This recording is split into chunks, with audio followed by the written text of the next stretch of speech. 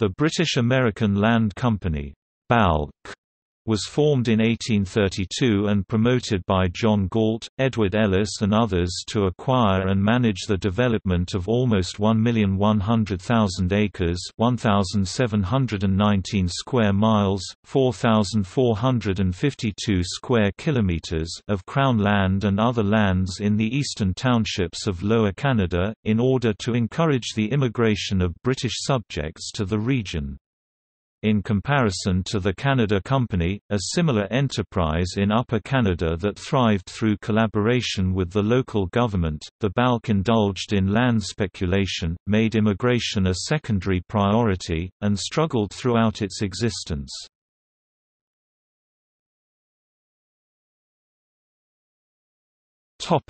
History.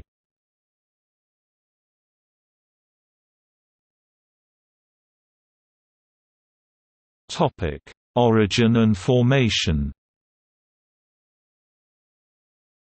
Following the success of the Canada Company in spurring settlement efforts in Upper Canada, similar efforts were initiated to establish a similar company to promote settlement in the eastern townships of Lower Canada.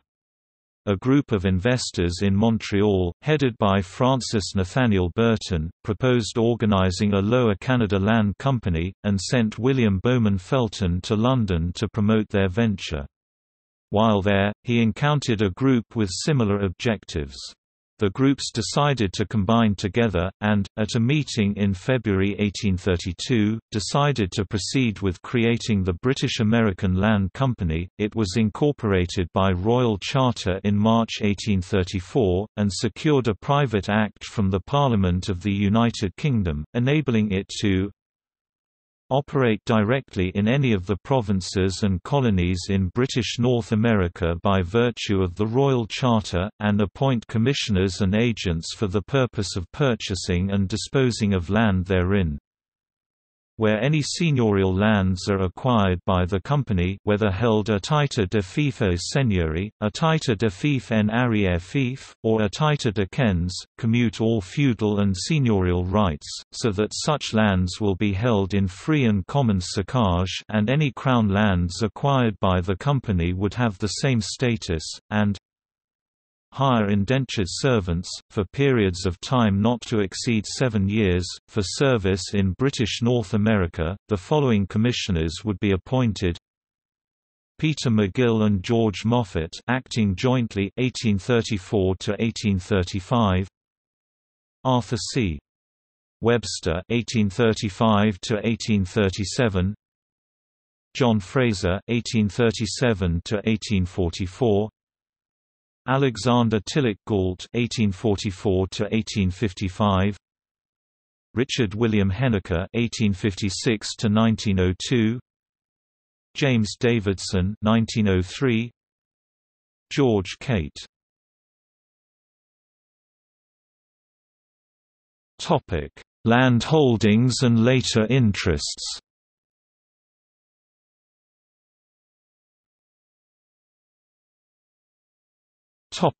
Initial activities. In December 1833, it was announced that an agreement had been reached with Edward Smith Stanley, Secretary of State for War and the Colonies, to acquire a total of 847,661 acres, 1,324 square miles, 3,430 square kilometers, for a purchase price of 120,000 liras.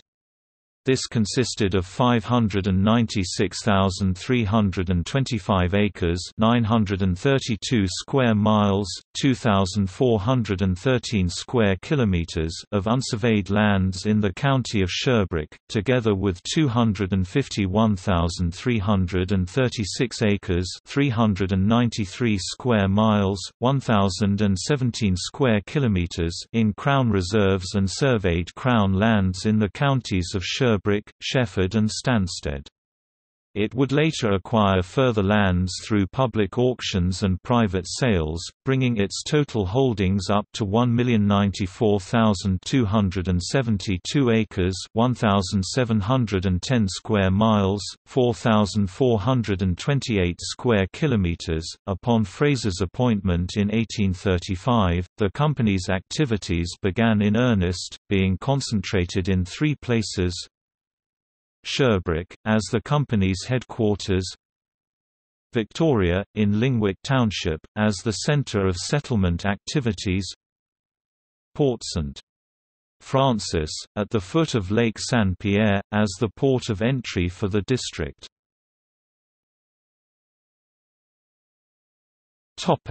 Colonization efforts. Wharves and warehouses were constructed at Port St. Francis, as were grist mills, sawmills and other facilities within the territory. Lands were sold subject to a 20% down payment, with the balance payable in 3 subsequent annual installments, and the company also offered to help clear the land and build a log house upon it for an extra charge. During 1836, during the first year of activity, 300 families had settled in Victoria, occupying 23,000 acres (35.9 square miles, 93.1 square kilometers), while 10,000 acres (15.6 square miles, 40.5 square kilometers) had been sold in other districts. By deliberately working to increase the English-speaking portion of the population of Lower Canada, it was denounced by the party Patriot and was referred to in the 92 resolutions adopted by the Legislative Assembly of Lower Canada in 1834. It was also denounced during the Lower Canada Rebellion in 1837, where a proclamation issued by Patriot leader Robert Nelson declared that all unsold company lands are of right the property of the state of Lower Canada. The expenses incurred to open up the lands were high in relation to the revenues earned from their subsequent disposition. The 1837 rebellion discouraged immigration to Lower Canada, frightening off the better class of potential immigrants, and many of the current settlers were defaulting on their payments or even abandoning their lands. Many of the local agents were also neglecting their duties or pilfering the company stores, and the company resisted attempts by local councils to impose property taxes on its holdings. This would eventually lead to the company experiencing financial problems in 1841, forcing it to return 511,237 acres (799 square miles, 2,069 square kilometers) of the St. Francis Tract to the province of Canada. In 1843, the company began focus its efforts on selling land to the local French-Canadian population, disposing it on new terms, consisting of no down payment, interest payments only for the first 10 years, with the principal then being payable in 4 equal annual installments.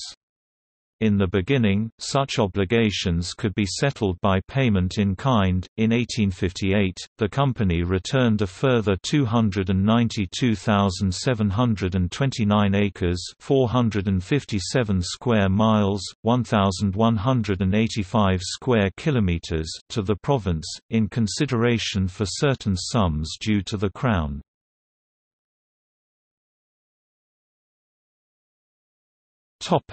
Exploitation of natural resources and manufacturing. The company's finances would subsequently improve, and its earnings would be invested in other industrial concerns, including railroads, mining and Sherbrooke's textile mills, and it would operate other industrial enterprises itself. It would also get into the business of lending money, and, in 1876, the law governing interest was modified with respect to the loans made by the company, so that it could charge an annual rate up to 8%, in place of the then legal maximum of 6%. It would also begin to sell landholdings in large blocks for their value as timber. In 1872, it sold 99,833 acres (156 square miles, 404 square kilometers) to Cyrus Sullivan Clark of Bangor, Maine, who purchased a further 7,901 acres (12 square miles, 32 square kilometers) from the company in the following year. These holdings were approximately half the size of the Crown timber limits that he already possessed.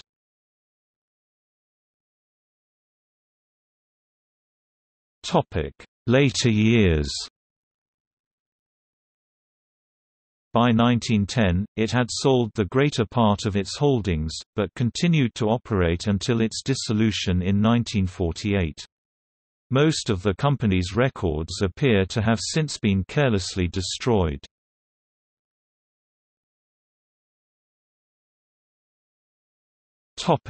Coat of arms.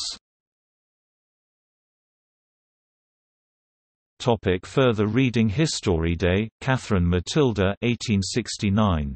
History of the Eastern Townships. Montreal, John Lovell. Channel, Leonard Stewart 1896. History of Compton County, and Sketches of the Eastern Townships, District of St. Francis, and Sherbrooke County. Cooksher, L.S. Channel. Myers, Gustavus 1914. History of Canadian Wealth. Chicago, Charles H. Kerr & Co. Fournier, Marcel 2012. La colonie nantaise de Lac Mégantic, une implantation française au Québec au XIXe siècle. The colony from Nantes at Lake Mégantic, a French settlement in 19th-century Quebec in French. Montreal, Éditions du Septentrion. ISBN 978-2-89448-692-4, Academic Works. Smith, Charles David 1976. Land, Colonization and Development in Quebec, 1800–1850, The Role of Land Alienation, Colonization and the British American Land Company on Quebec's Development, 1800–1850, PDF M.A. McGill University. Little, John Irvin 1977. The Peaceable Conquest, French-Canadian Colonization in the Eastern Townships During the 19th Century PDF, Ph.D. University of Ottawa. Little, John Irvin 1981. Colonization and Municipal Reform in Canada East. Histoire sociale, Social History. 14, 27, 93–121. Little, John Irvin 1989. Ethno-Cultural Transition and Regional Identity in the Eastern Townships of Quebec PDF. Canada's Ethnic Groups. Ottawa, Canadian Historical Society. ISBN 0-88798-116-X. ISSN 1715–8605. Little, John Irvin 1989. Nationalism, Capitalism, and Colonization in 19th-Century Quebec, the Upper St. Francis District. McGill Queen's University Press. ISBN 0-7735-0699-3, Biographer. Skelton, Oscar Douglas 1920. The Life and Times of Sir Alexander Tilloch Galt. Toronto, Oxford University Press. Kesterman, Jean-Pierre 1990. Galt, Sir Alexander Tilloch. In Halpenny, Frances G. Dictionary of Canadian Biography. 12, 1891–1900 online ed. University of Toronto Press. Rudin, Ronald 1998. Henniker, Richard William. In Cook, Ramsay, Hamlin, Jean. Dictionary of Canadian Biography. 14, 1911–1920 online ed. University of Toronto Press.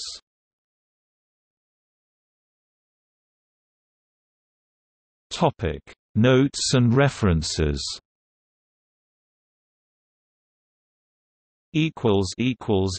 Notes